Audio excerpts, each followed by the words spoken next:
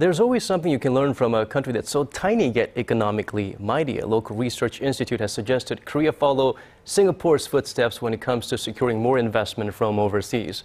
The Korea Economic Research Institute says while a country's GDP is linked to its ability to bring in foreign direct investment, Singapore, a nation whose GDP is only a quarter that of Korea's, competes for foreign direct investments with giants like the U.S. and China.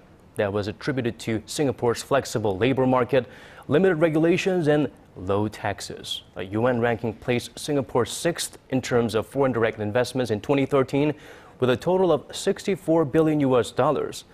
Korea, on the other hand, was ranked 21st with a total of $12 billion, a GDP to foreign direct investment inflow ratio of 1%.